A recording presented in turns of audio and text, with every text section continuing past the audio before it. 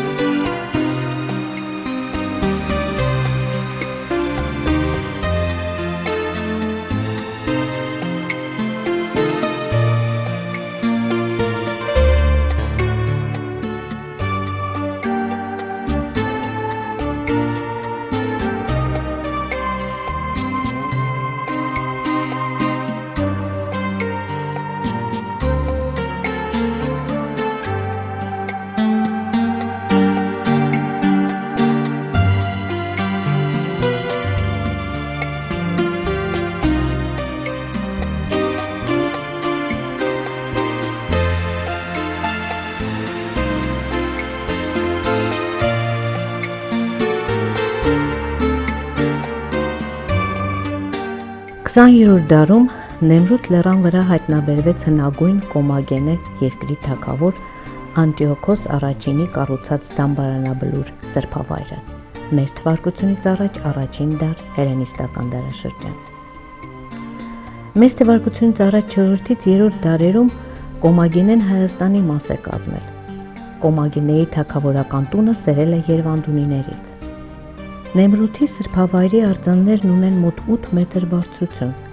կառուցված են կրաքարեր վեմերից և պատկերում են Արամաստ, Միհր, Արտագնես աստվածներին, երկրի դիցուհուն և Անտիոքոս առաջին թագավորին։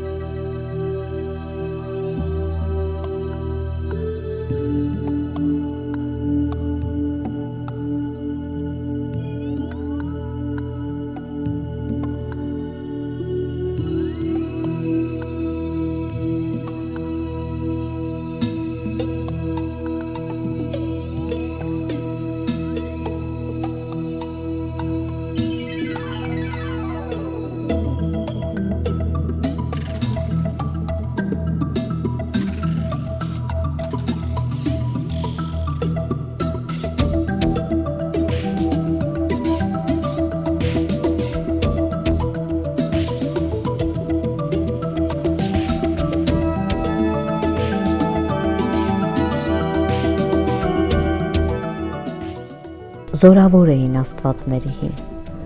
այնքան զորավոր, որ անկեղծ էին ու չէին ստում։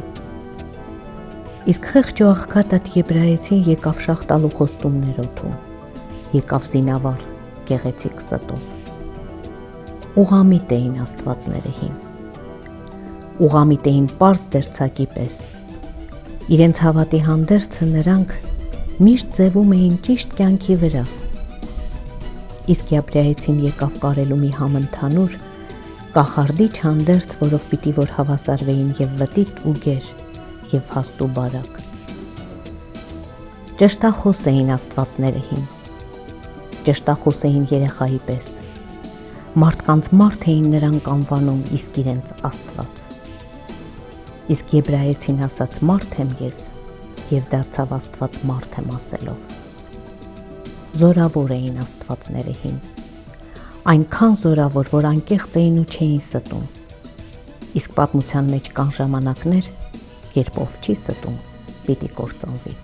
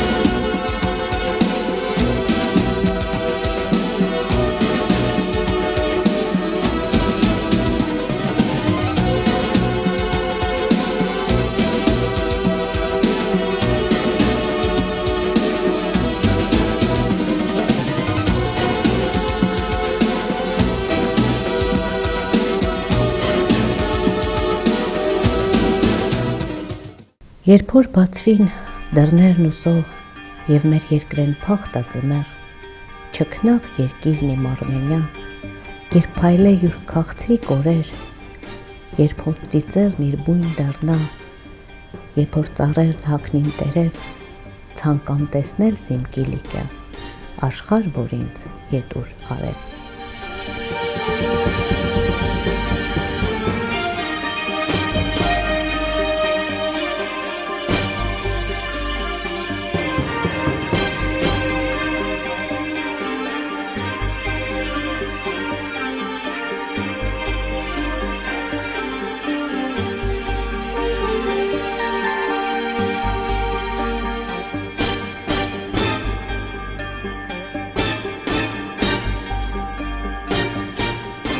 Այասը նավահանգստային քաղաք էր Միջերկրականի ափին։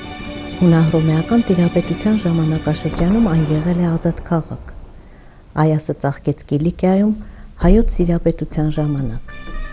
Այն Ռուբինյանների, ապա Հեթումյանների ժառանգական կալվածքն էր ծովային Կիլիկիայում։ Հայրն Այասը կոչել են հայոց պետության ոսկեղեն խարիսխ և բազում նավերի նավահանգիստ,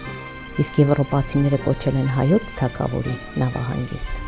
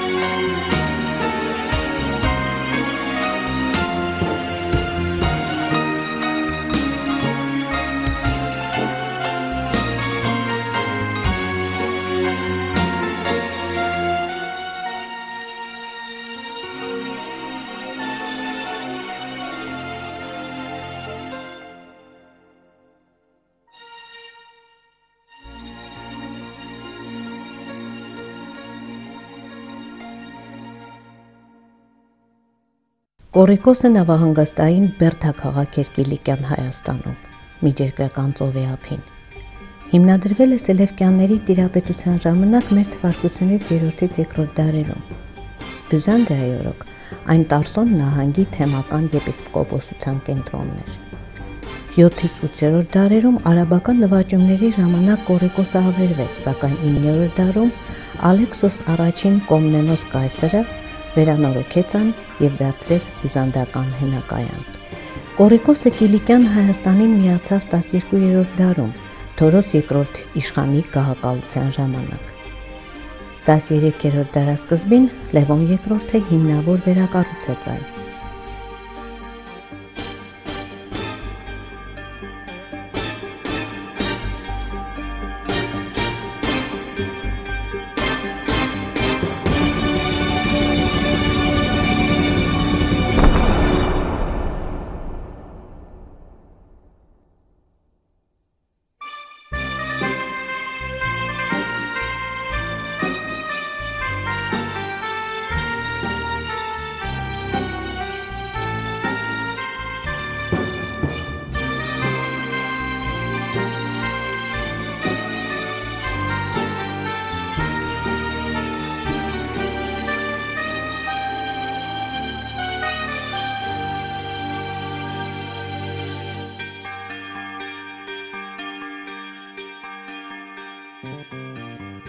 Կիլիկիայում հայերի վերաբնակեցումը սկսում է դեռևս Տիգրան Մեծի ժամանակաշրջանից։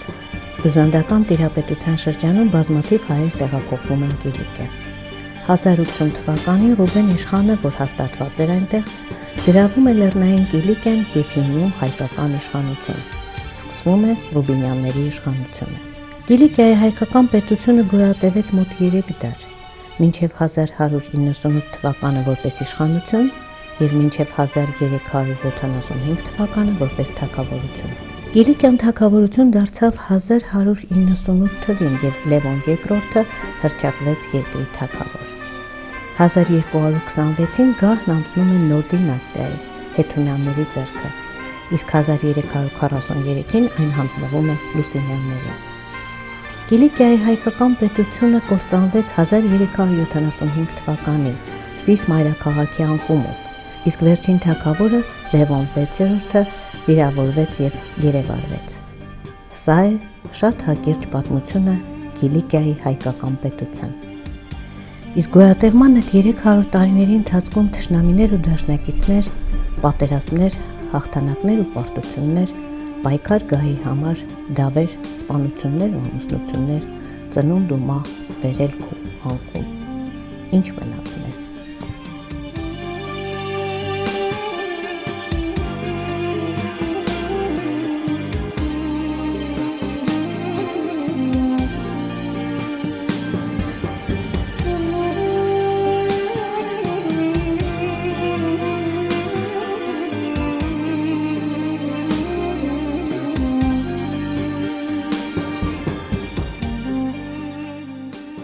Երբ որ բացվին դռներն ու սող և մեր երկրեն փախ տածմեղ, չքնավ երկիրն իմ Արմենիան, երբ փայլե յուր քաղցրիկ օրեր, երբ որ ծիծեղն իր բույն դառնա, երբ որ ծառերս հագնին տերեր,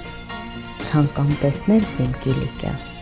աշխարհ որ ինձ ետուր արև։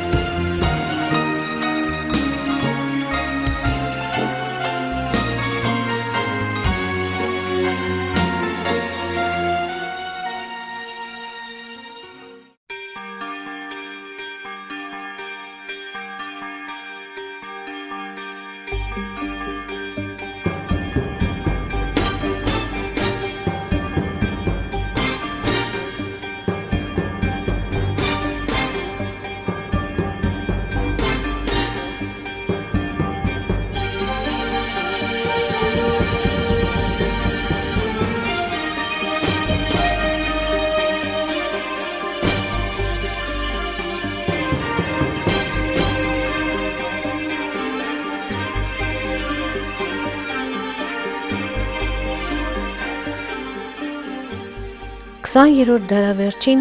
մեր սերունդը մեր կորցրածի մի փոքր կտորը ետ բերեց, ասենք փառք ու պատիվ, ու երազենք, որ Աստված մեզ այնքան ուժ, գիտակցություն, համբերություն, համառություն ու կամք տա, որ գոնե այսուհետ աչքի լույսի պես պահենք ու պահպանենք մեր ունեցածը։